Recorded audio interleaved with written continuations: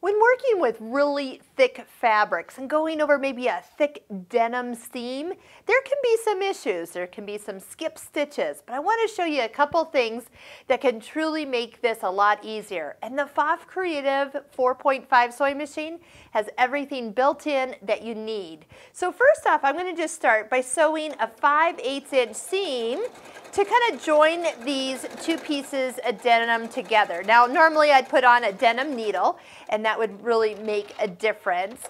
But here's something that we're going to do. We're going to do a little cheating before we get all the way through this. I'm going to show you how we can do some top stitching.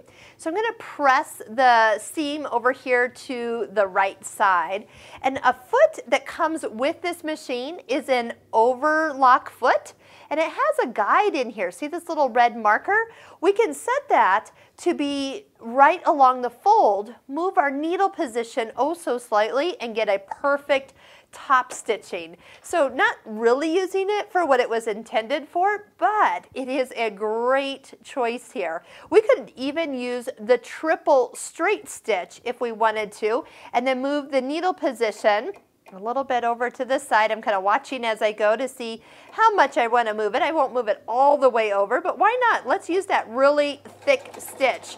And it's a long stitch too. Did you see how long it comes up? It comes up 4 millimeters long. So if that's too long for you, can definitely shorten it up. It does take 2 stitches forward and 1 stitch back. So you do have to kind of keep that in mind. But notice what I'm doing with my hands. I'm kind of just smoothing them out of the way. And look at the results. So when people always take a look at this, they just go, wow, I didn't know I could sew so straight. And yes, if you do want that extra look of a top stitching, check out stitch number 2 for the results. So yes, we kind of used a little bit of a foot here for a little cheat, and we'll put foot number 0A back on the machine, just our standard presser foot, and pick stitch number 1.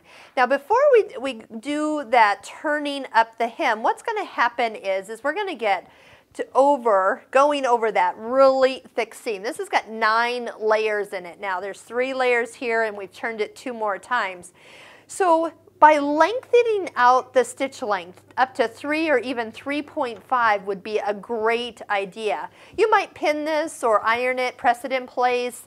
That will make a difference. But I want to make sure that you actually realize that sewing from the top side is actually going to give you prettier results. When you sew from the top side, and that's actually why they call it top stitching, you get the stitch that looks the best on the top, because your needle does have to kind of go through all the layers, and by the time it comes out on the underneath side, it might be a little bit on the other side of the weave of the fabric, or the next time over here. But when it goes through the top, that really is the prettiest stitch. Set the needle to stop in the down position and then pull out your multi-purpose tool.